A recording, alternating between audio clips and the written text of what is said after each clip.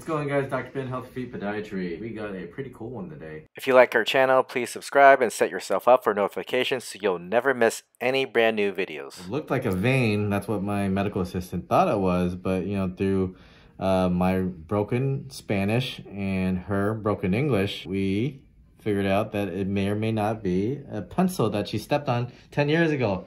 Un bolígrafo, señora? Un lápiz. Lápiz. La punta de un lápiz. 10 años. ¿Cuánto tiempo año? Hace más de 10, sí. Más de 10, so more than 10 years ago. Oh my gosh. So she's been dealing with this for a long time and it bothers her every time she wears a sandal. So I numbed her up. Let's test. ¿Tiene dolor? ¿Dueles? ¿Ha dormida? Ahora no. No, bueno. Okay, so it should pop up and out really easily. But who knows? You never know nowadays. It looks very superficial because you could really see it. So I'm just going to make a small incision here and it should pop out.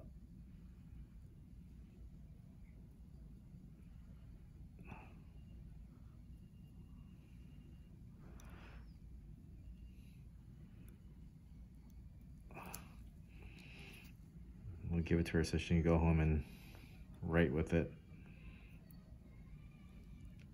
It's like almost dissolved in there. You know, imagine a pencil tip being in there for that long. Does that show up in X-ray? It did not. No.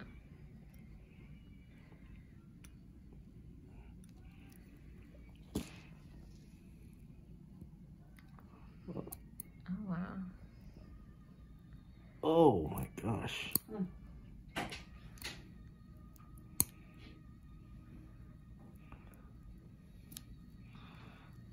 Wow, there it is. Piece of pencil, 10 years old. I feel like I'm an archaeologist. I just found something that was buried in some ancient ruins for a long time. We're going to put it on display in our front case up there. Okay, mira, señora. María, por Dios. Wow.